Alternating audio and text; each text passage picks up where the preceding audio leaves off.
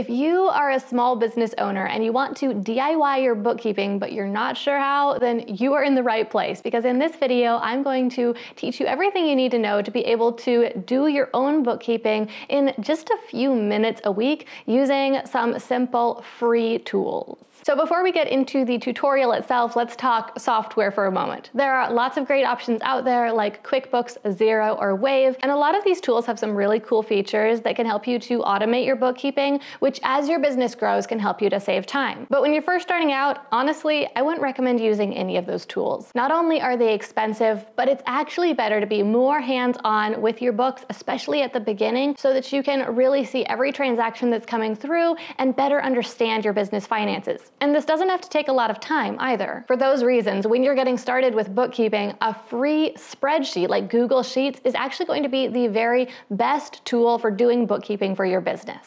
Bookkeeping doesn't need to be fancy to be effective. The IRS requires that every business has a bookkeeping system, but the mandates on what that bookkeeping system needs to look like are very minimal, and you can easily comply with them with just a spreadsheet. So let me show you how. I've put together a simple spreadsheet that you can use to track your transactions and generate a profit and loss statement every month, which I will show you exactly how to do in the tutorial. And also, I want to share this spreadsheet with you for free, so check the description down below for a link to download this spreadsheet to use in your own business. Okay, now let me take you over to my computer and I'll show you how this works. Okay, so here we are inside Google Sheets, and the very first thing I want to bring to your attention is that in this sheet I have set up, there are multiple tabs. Now, what these tabs are going to enable you to do is to track different aspects of your business's books, and what's really cool is that these different tabs of the sheet actually talk to each other so that you don't have to enter every single number in. Some of it will be automated for you. So the sheet where you're going to spend the most of your time is this one right here called Transactions. This is where you are going to enter in all of the money that your business makes and spends. And that's really the bulk of what bookkeeping is tracking those transactions. So let me just show you how this works. So let's say, for example, that your business bought some pens from Office Depot or something like that. So you just type in a description of what you bought, and then you enter in a date, and then you are going to enter in the amount of how much that costs. So let's say, for example, that these cost $5.99, but this was an expense. So instead of typing $5.99, we're gonna push negative $5.99, and then you just select the category. Now, I've programmed in a whole bunch of categories here. These are specifically the categories that the IRS requires that businesses use to track their expenses. So I would recommend not changing these expense categories. For these pens, we are going to use the category office expense. Now, let me give you another example or two. Let's say that you got your oil changed on your business vehicle, and that cost you $35. So again, negative $35.99, and then we'll choose the expense category, and this one would go into the vehicle expense category. Now let me show you the little bit of magic that I've programmed into this. This sheet is actually going to talk to this tab of this sheet. This is the income statement or your profit and loss. Those two terms mean the exact same thing, but what we have here is we have a list of all of your income categories and a list of your expense categories.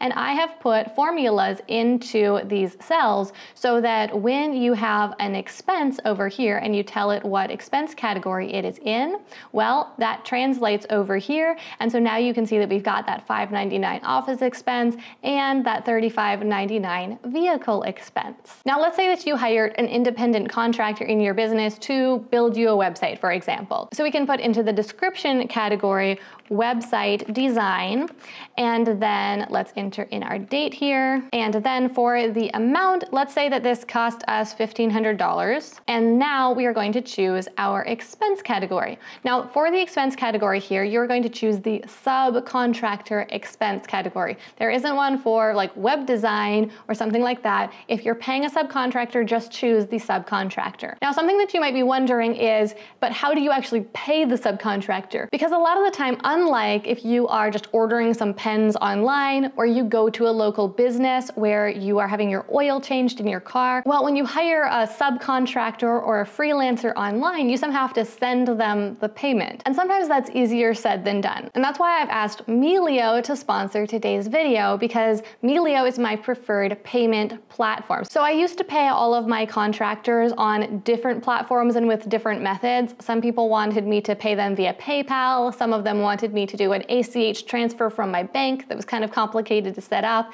Some of them sent me an invoice I could pay via credit card.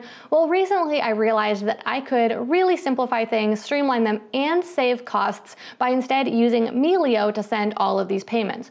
What's really cool about Melio is that it allows you to pay all your bills from one platform, but your vendors or contractors still get paid exactly how they want to get paid. But at the same time, you get to pay however you want. So for example, if you want to use your credit card to pay the vendor, but they want an ACH transfer, you can do that with Melio, which is so cool. So you both get to choose your preferred method for sending and receiving that payment.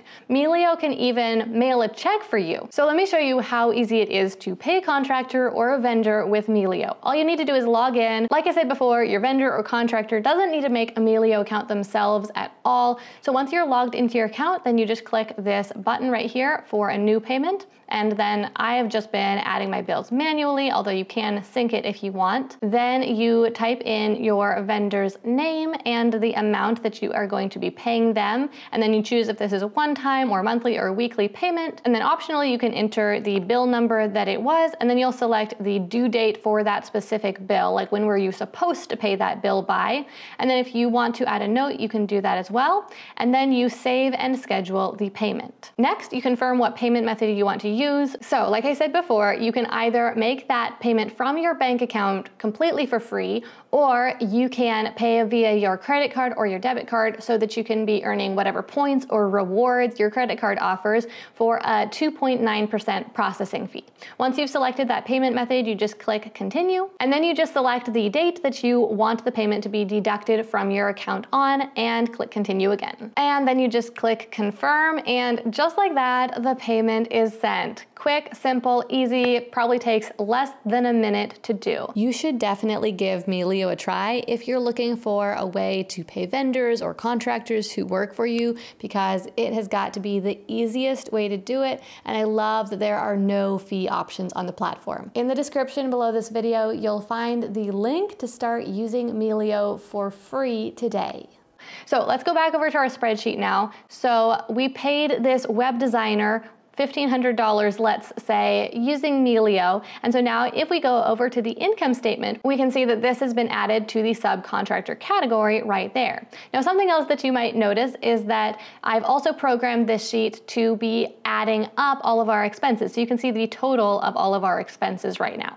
Now, right now, honestly, our business is not doing so hot because we have spent a fair amount of money. And so we are at a net loss of over $1,500. So I think it's time that we make some money. So let's go back over to our transactions spreadsheet. Let's say that we worked with a client. Let's say their name was Sam Jones, and that Sam Jones paid us $3,000 for the work that we did for him. Now notice that I'm not using a negative sign here because this was income that the business earned, and then we will choose one of the income categories. So I have programmed in here 3 income categories: cash, checks, and credit card.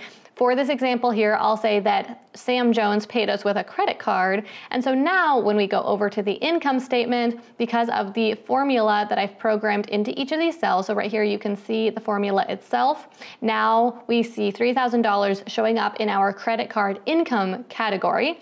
And you can see that the profit and loss has updated so that now we've got $3,000 of income less our $1,500 of expenses, means that our business has earned about this much in profit. Now, one little tip for you is that it can be more helpful to, instead of tracking by payment method, to track based on the products that your business sells. So for example, if your company sold mice and also microphones, well then you might want to add those as your 2 income categories so that you can see how much you're making from selling mice versus how much you're making from selling microphones. So all you would need to do to update this spreadsheet with those expense categories would be to come in here and click that little drop down, then click this pencil icon that is the edit button, that's going to open up this list of the drop-down criteria. So these are all the expense categories I programmed in, as well as the income categories, and you can just change this text right here to change the name of the income category, or you can remove it, or you can add another item, then just click done, and you will have a new item or a changed item in your drop-down. Now, if you do that, you will want to also update the category that is listed over here, because otherwise the amount won't show up. Like if you made a category over here in the transactions sheet so that you had a category for all the computers that you sell, well, then that's not going to be reflected here because there isn't a computer income category. So all you need to do is literally just change the text right here so that it says income computers, for example. Now, probably your business doesn't sell computers, but you might enter something like coaching or courses, or the name of a specific course that you sell, or the name of a specific product that you sell. Okay, so that is pretty much it. Now you know how to enter transactions in your business. I would recommend that you enter them at the end of each working day. Any money you spent that day, any money your business earned, just enter it in as a transaction. And then we also talked about how you can pay your contractors and vendors using Melio, and then how your profit and loss or income statement will be automatically generated for you each month. So this whole system, it literally will take you a few minutes or even less, even just like a couple minutes per day to maintain, but it is going to make sure that all of your books stay completely organized, completely up to date, and categorized how the IRS wants them to be categorized. Now, like I mentioned earlier on, you can grab a free copy of this spreadsheet that I've programmed for you to use in your own business for free. So make sure you check the description down below for the link to download this spreadsheet for yourself. Okay, well that is it for this video. Thank you so much for watching. Don't forget to check out Melio if you are looking for an easy way to pay your vendors or your contractors, or for your clients to pay you. Up next, watch this video right here if you want to learn how I run my $500,000 brand in just 20 hours per week.